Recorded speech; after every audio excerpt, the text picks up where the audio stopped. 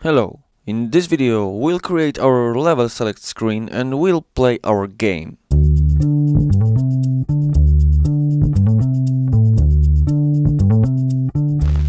To create a new configuration, just click Create and Level Configuration. Drag our game level into the configuration and then change its type to level. This is important to have your playable levels type to be set to level.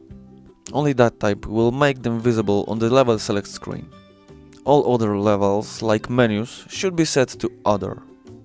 I'll add a few levels and rename them.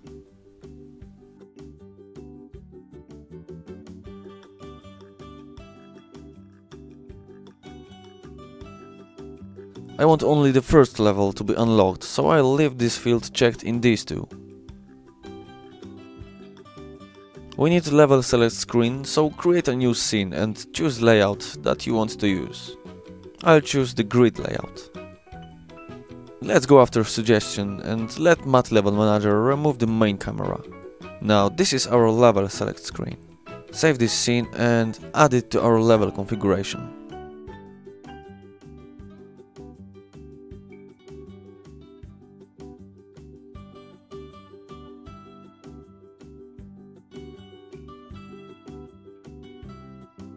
And move it to the top.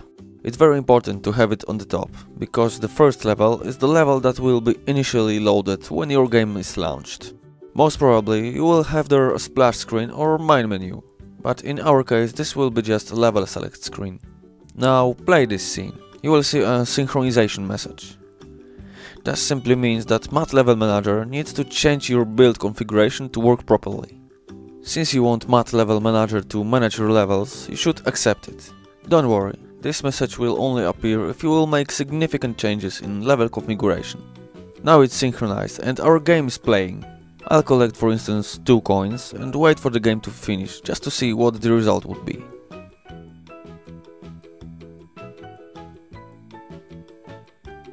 As you can see, I've collected 2 stars and the next level is now unlocked.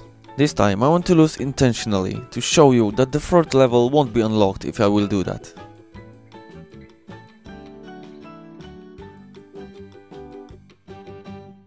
This is where I can tell you that your game is finished and you may win or you may lose it. If you want to reset your stats, just use Tools, Math Level Manager, Profile Tool and Reset.